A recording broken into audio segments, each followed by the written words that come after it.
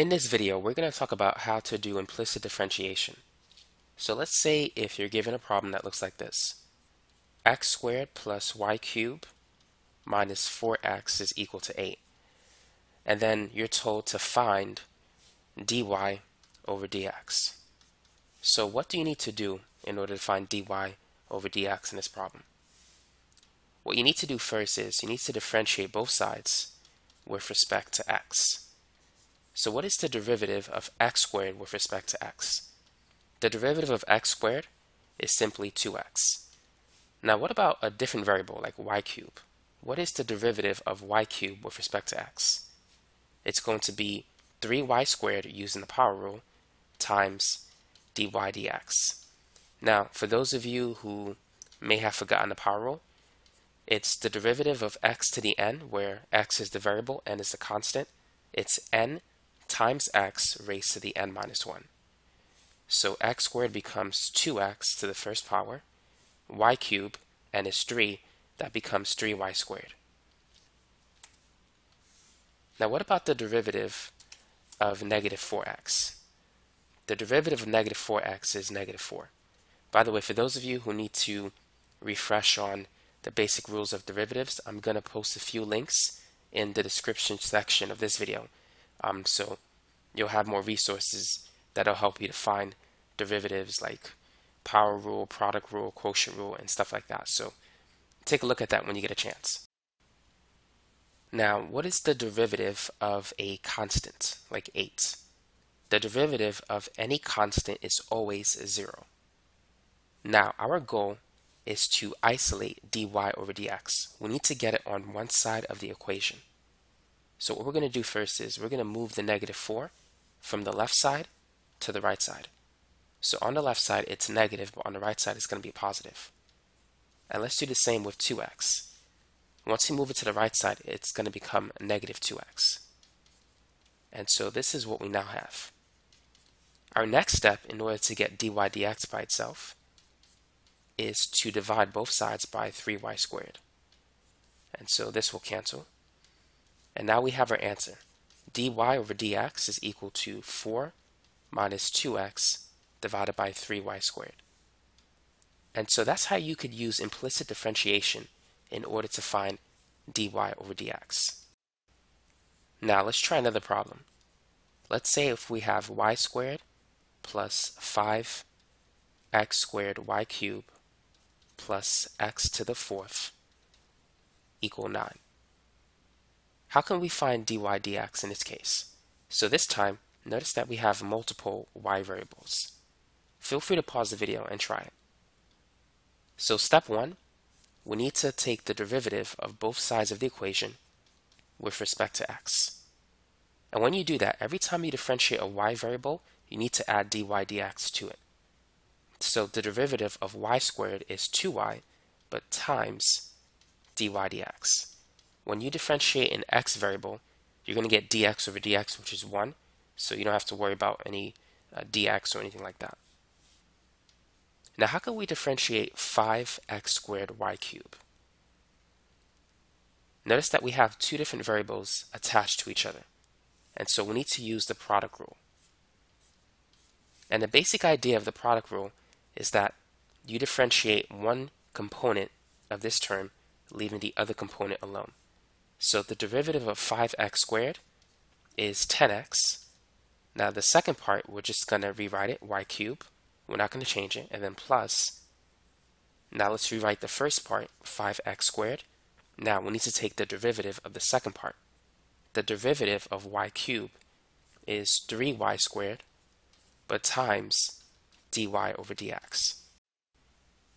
Now, let's differentiate x to the 4th power. So using the power rule, that's going to be 4x cubed, and the derivative of 9 is 0.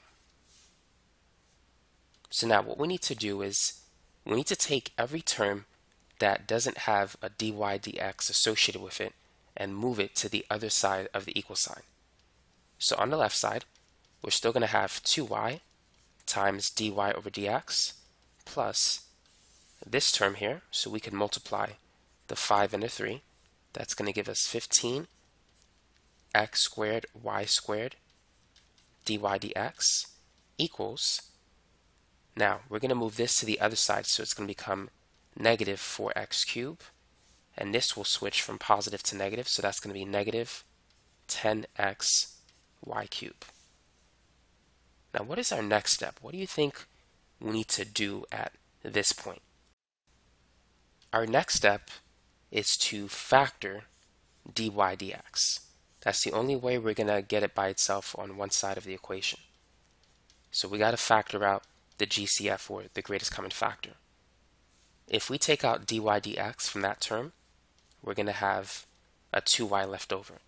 And if we remove dy dx from this term, we're going to have 15 x squared y squared left over.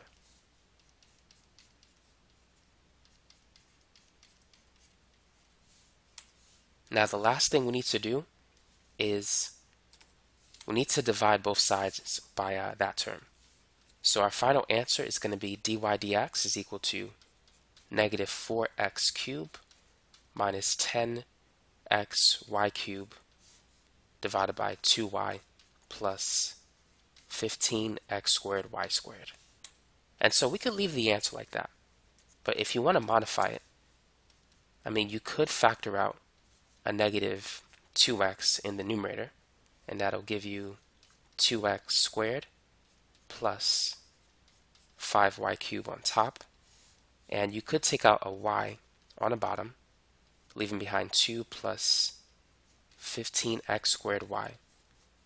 And so you could write your answer like that if you want to, but it's not necessary. So that's it for this example. Now let's work on one more problem. Let's say we have the equation x squared plus y squared is equal to 25. And our goal is to find the second derivative, d squared y over dx squared. And we wish to evaluate it at the point 4, 3. Go ahead and try this problem. So just like before, we're going to use implicit differentiation. We're going to differentiate both sides with respect to x. The derivative of x squared is 2x. The derivative of y squared with respect to x is 2y times dy over dx. And the derivative of 25 is 0. So let's take the 2x and move it to the other side. So it's going to be negative 2x on the other side. And then let's divide both sides by 2y. So we have that dy over dx is equal to, now we can cancel 2. So dy over dx is negative x over y. So this is the first part of our answer. We're not done yet. But let's get rid of this first. Now to get the second derivative, we need to differentiate both sides of that equation with respect to x.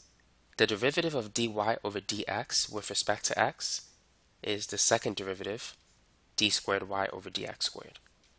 Now on the right side, we need to use the quotient rule in order to differentiate negative x over y. So what is the quotient rule?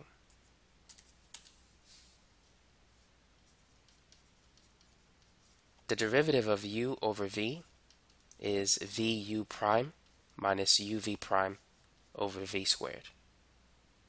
And in this example, u is negative x, v is the variable on the bottom, which is y, and u prime is negative 1, v prime is the derivative of y, which is 1 times dy dx, or simply dy dx.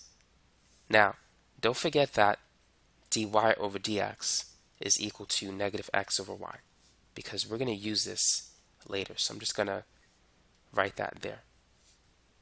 So now using this equation, we have vu prime. So v is y, u prime is negative 1, minus uv prime. So u is negative x, v prime is dy over dx over v squared, which is y squared.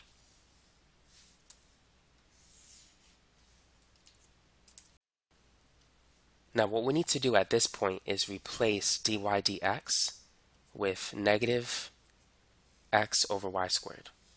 So this expression becomes negative y, and then we could cancel these two negatives, so that's positive x times this stuff, so negative x over y, all divided by y squared.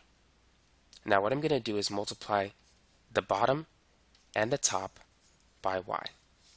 So d squared y over dx squared is going to be negative y squared, and then minus x squared. These two will cancel. And don't forget to distribute this y to negative y. That's how you get negative y squared. On the bottom we have y squared times y, which is y cubed. So this is what we now have. Now what we can do at this point is plug in these numbers. So y is equal to 3 and x is 4, and we have y cubed on the bottom, which is going to be 3 cubed. 3 squared is 9, 4 squared is 16, 3 to the third, 3 times 3 times 3, that's 27. And negative 9 minus 16 is negative 25. So the answer is negative 25 over 27. So this is the value of the second derivative, and this is the formula of the second derivative with respect to x and y. And so that's it for this problem, but this is the answer we're looking for. Now for those of you who want more harder problems with implicit differentiation, such as those with like sine and cosine, check out the links in the description section of this video.